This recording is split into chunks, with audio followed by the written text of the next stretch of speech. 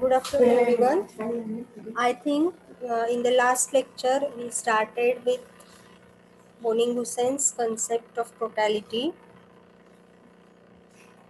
Today we will discuss in detail about Boenninghausen's concept of totality.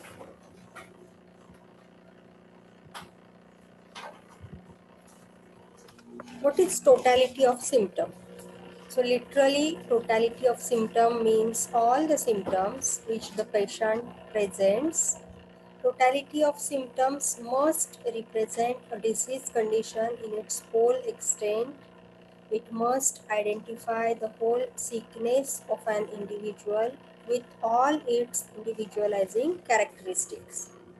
So we all know that why we construct totality of after taking each case, because totality gives us the exact idea of individual as well as exact idea of disease condition whatever the patient was suffering. During constructing this Boenninghausen's therapeutic pocketbook, which is based on the grouping of symptoms and which is according to instructions of Dr. Hahnemann. We all know Dr. Hahnemann guided Dr. Boenninghausen while constructing this repertory. Dr. Boenninghausen, he believed that this totality of symptom, it was not only the sum total of symptom. It is sum total of symptom, but not only the sum total of symptom, but it it was in itself one grand symptom of the patient, and that whether the individual parts of the symptoms were considered or the grand symptom the totality itself. So according to Dr.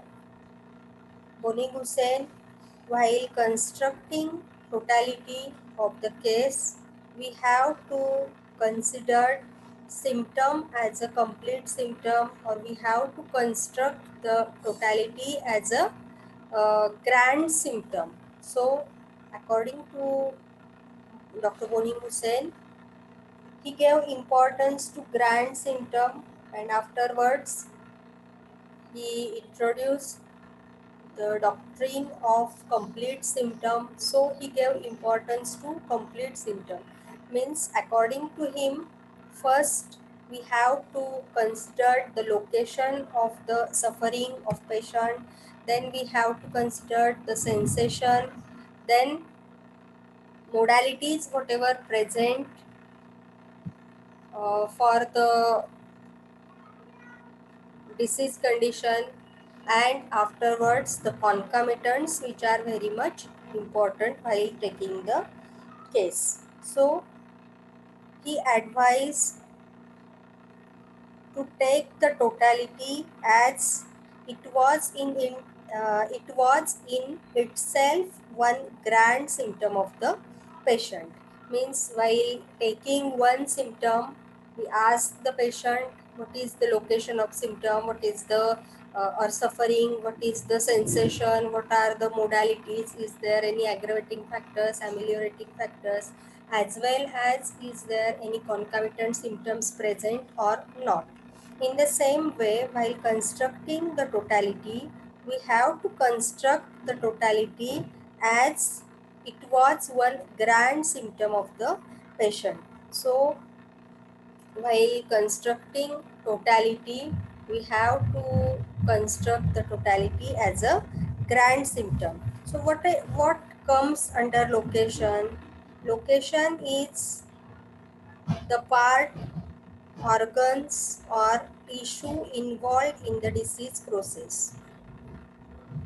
This was also we discussed in the previous lecture, that is location is nothing but the part, organs or tissue involved in disease process.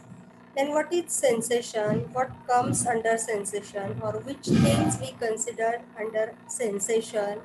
So the kind of pain, the type of pain, type of sensations, and functional or organic changes characterizing the morbid process. So it came under sensation.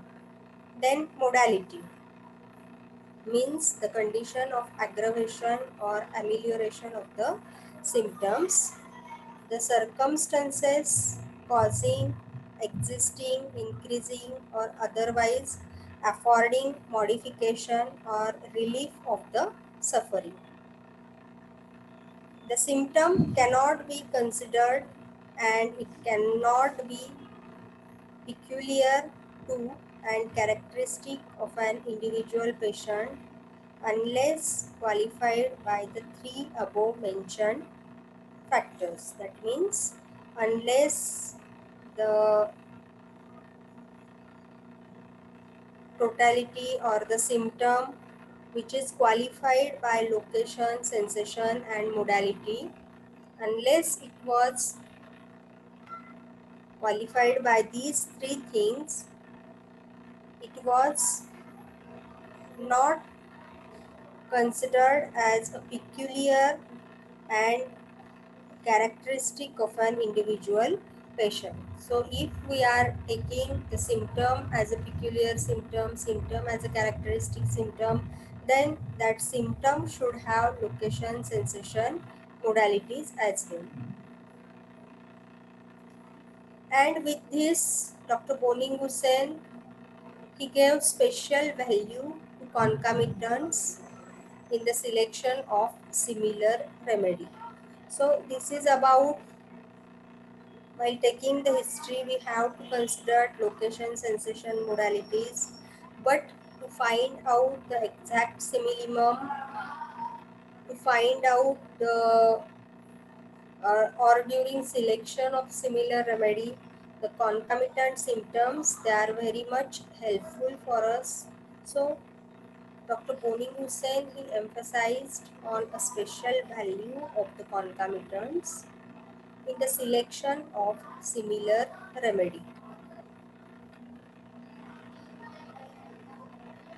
So, after consideration of location, sensation and modality, means after consideration of grand symptom, we have to give importance to the concomitant symptoms as well. Means while constructing or while taking the symptom as a complete symptom, we have to consider its location, sensation, modality as well as concomitants. Dr. Boenninghausen, he accepted or he followed Dr. Hahnemann and he accepted the fundamentals which are given by Dr. Hahnemann. That means it is the patient who is ill and not his parts or organs. This was the concept given by Dr. Hahnemann, that the patient was ill, not his part, not his organ. We should never consider his part or organ of the body,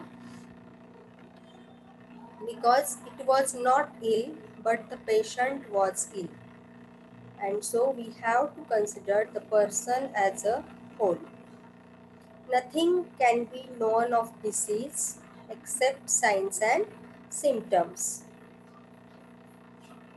Means disease is nothing but the signs and symptoms. It cannot represent the nature of person, it cannot represent the characteristics of the individual. So with the signs and symptoms or with disease symptoms, with information of the suffering of the patient, we cannot get or we cannot able to individualize the patient, but we only diagnose the disease condition. We only find out the what the patient was suffering, or by which disease condition the patient was suffering. Then symptoms furnish the only unfailing guide to the selection of the remedy. means only with the help of symptoms when we are going to choose the remedy, when we are going to treat the patient after collecting only the disease symptoms, then there are more chances of failure in the while treating the patient. So we never considered the part or organ of the patient. We never considered the disease symptoms. We never considered the signs and symptoms of the patient. We have to consider the person as a whole. Then peculiar characteristic individualizing symptoms in the case and not the common symptom denote the similimum. So to find out the similimum, we have to find out the peculiar uncommon characteristic symptoms in the case. We have to find out which are the uncommon symptoms of the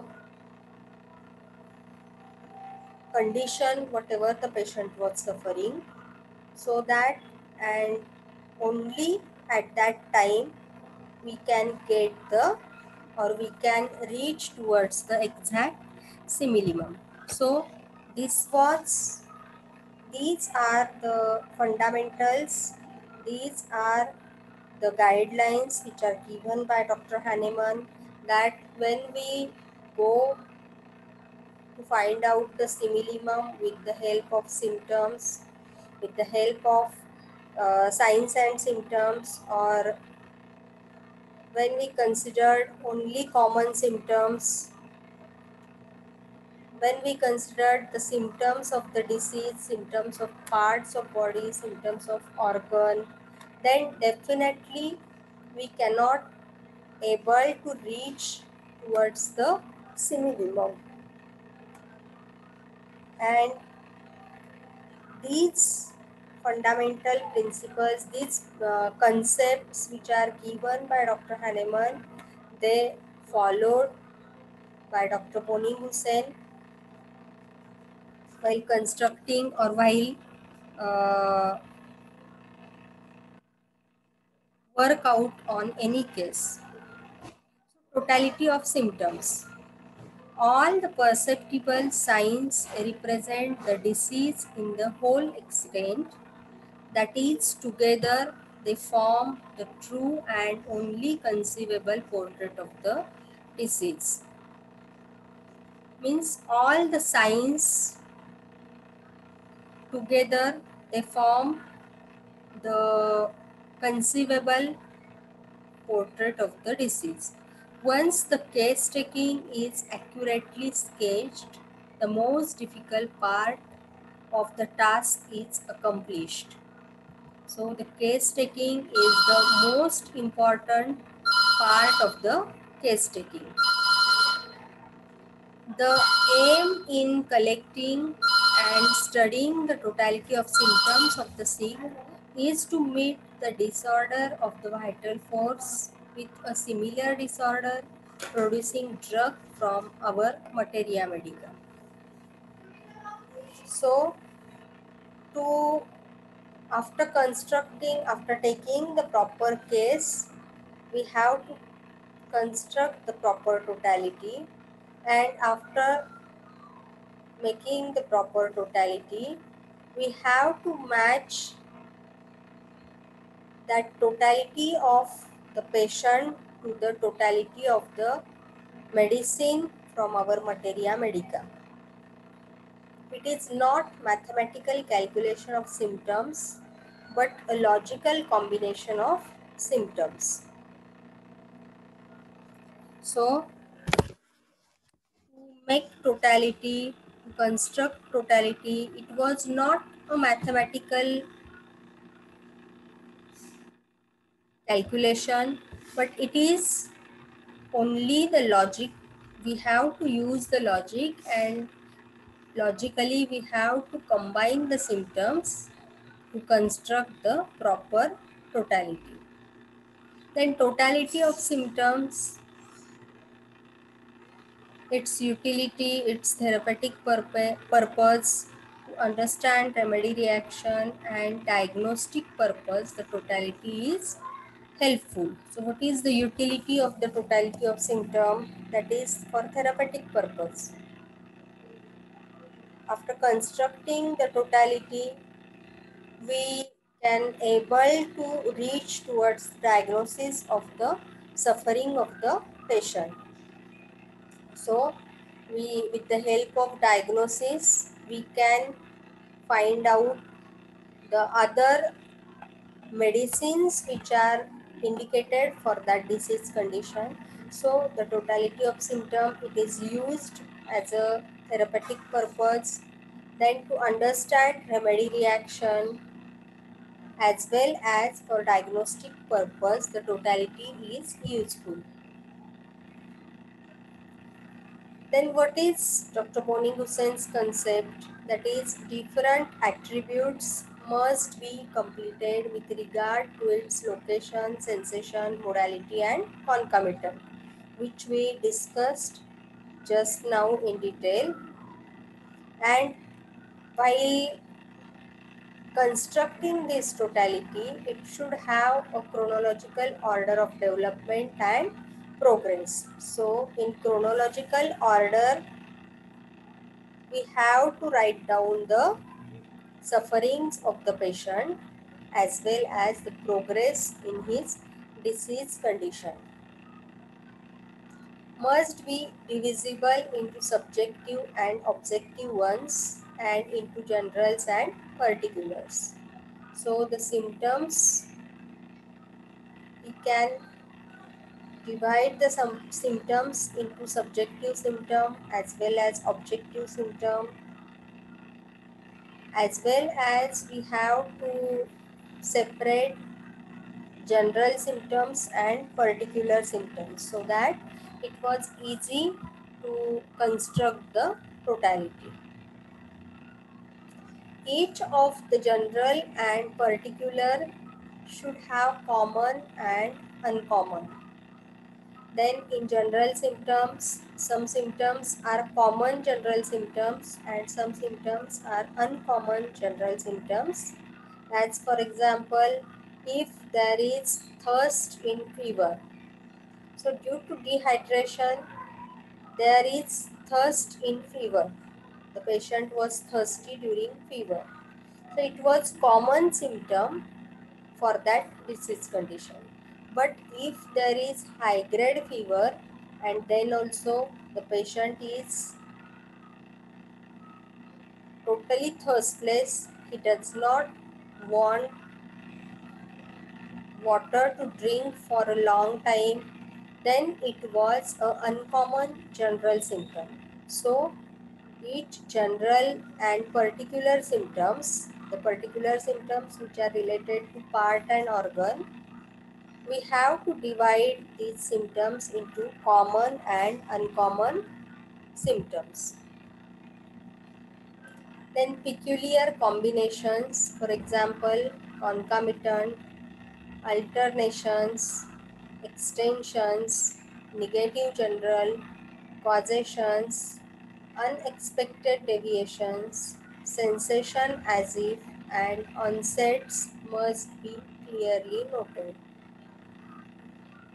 So we have to note clearly all these things, that is there concomitant, is there alteration, is there extension from one part to other part. Negative generals are if they're present, then causative factors, unexpected deviations, sensation as if, as well as onset. All these things are important to note down. Then which things it was affecting the condition of the patient? So is it environmental factors, occupational factors, or other exogenous influences on the case must be depicted. So which factors affect, which factors cause the patient's condition or which factors aggravate the condition of the patient, it must be note down. We have to find out these factors. Then the background of the case, that is past history, family history, must be in preview. So the background of the case, it was very much important because these are the things with the help of which we have to find out or it was helpful to find out us the temperament of the patient, the miasmatic background, or is there any disease conditions which are uh, transmitted from one generation to other generations. Is there tendency of any disease in the family? So the background of the case, that means the family history, past history, it is very important while taking the case as well as while constructing the totality. So techniques of ascertaining the totality of symptoms. Which things we have to consider while constructing the totality? So the particular symptoms, then present complaints, then history of present complaints, then past history, family history, and personal history we have to consider while constructing the totality of symptoms.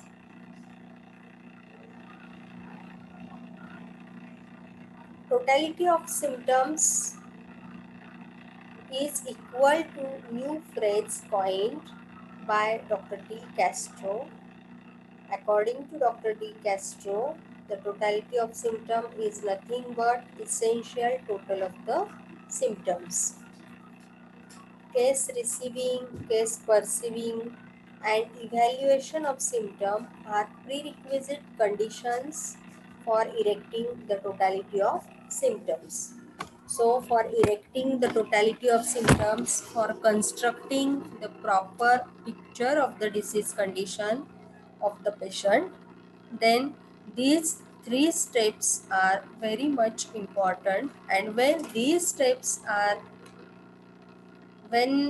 we take the case properly, we perceive the symptoms, we evaluate the symptoms properly, then only we can able to construct or erect the totality. So case receiving, case perceiving, and evaluation of symptoms are the prerequisite conditions for erecting the totality of symptoms. Totality of symptoms is essential for building of repertorial totality for repertorization. So after constructing the totality, we, with the help of totality of symptoms, we have to construct the repertorial totality. What is repertorial totality? Means we have to convert the totality of symptoms into the language of repertory. So the totality of symptoms is essential for constructing the repertorial totality for repertorization.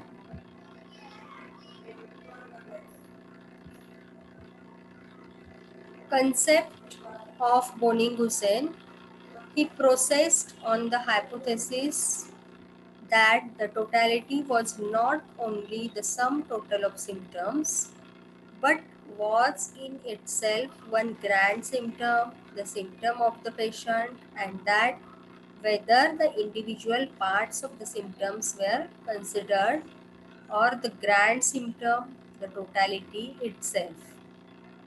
So as we discussed earlier that while constructing the totality, it should be constructed as a grand symptom.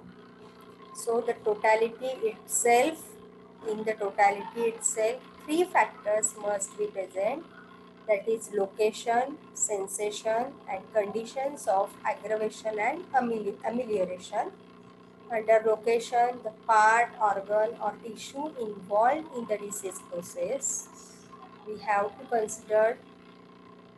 Then under sensation, the kind of pain, the kind of sensation and the functional or organic change characterizing the morbid process we have to consider under sensation.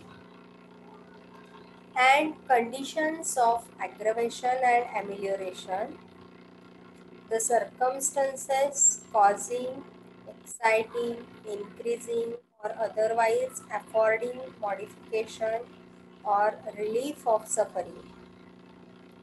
So all the circumstances causing, increasing, exciting factors we have to consider. Then concomitant symptoms was added by him, emphasizing that the doctrine of totality of the case, which must include the concomitants. So concomitant symptoms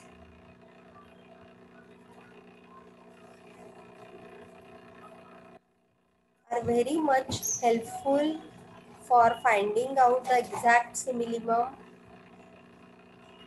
So they are very much important while constructing the totality. He says that the concomitant symptom is the totality, what the condition of aggravation and amelioration is to the single symptom. So what the condition of aggravation and amelioration is to the single symptom, in other different symptom, it may differ, that is aggravating and ameliorating factors, it may differ in the other symptom, but the concomitant symptoms, we have to consider the concomitant symptoms for the totality, not for each and every symptom. Boenninghausen first conceived the idea of clinical completing symptoms,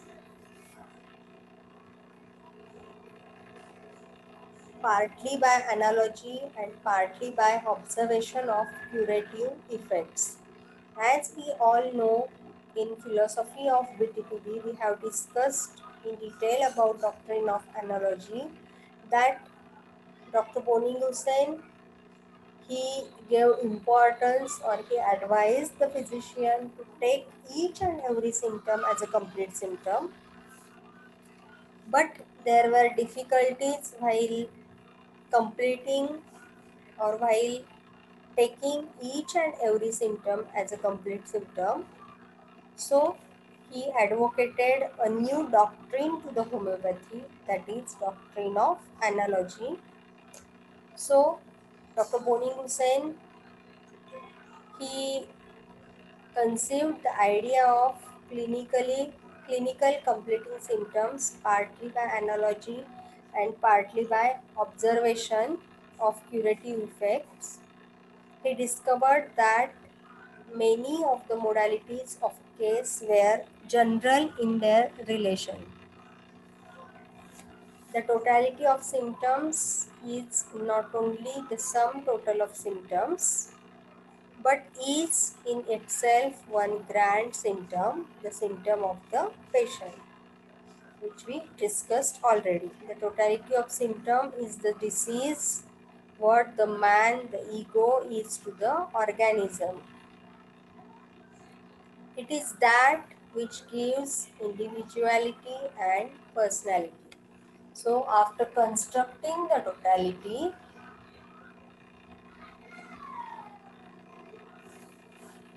we can able to individualize the person, because or we have or we get the proper image of the patient as well as disease. So it is easy to individualize the person as well as individualize the medicine with the help of totality of symptoms. Then Dr. Boenninghausen, he considered the totality which was to be represented by the sum total of characteristic features of the case that help to distinguish one particular patient from another suffering from an apparently similar condition. So,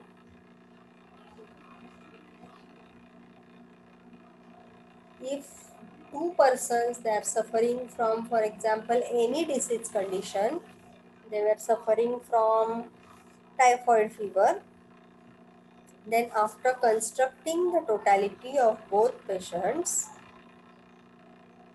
we can able to distinguish one patient from the another patient, though they are suffering from the same disease condition. And he explains his method of arriving at the totality of the case in his article, A Contribution to Judgment Concerning the Characteristic Value of Symptoms. So, in this article, he explained his method of totality, how to construct the totality. He said, it is seen, however, that it is here left to the physician to judge what is understood by the more striking, particular, unusual, and peculiar symptoms, and it might indeed be difficult to furnish a commentary to its definition, which would not be too diffuse and therefore easily understood, and on the other hand, would be complete enough to be properly applied to all these cases. So, for when we are going to repertorize the case with VTPB, then for every case which we repertorize with the help of VTPB, we have to construct the totality according to the criteria given by Dr. Boenninghausen. And while constructing the totality, he, he characterized the symptoms and which he elucidated by 7 points. So he include the following 7 points for arriving at the totality. That is quiz. What is quiz? That is the changes in the personality and temperament of the individual. Then came second point, that is quid. Quid is nothing but the disease, its nature and peculiarity, or disease individualization. Then UB means the seat of disease. That means location of the disease in short. Then cubus auxilis, it means concomitant symptoms. Then cure, that is cause of the disease, means prima causa morbid. Then Qumodo means modifying factors, modalities, and lastly, the seventh point is quando.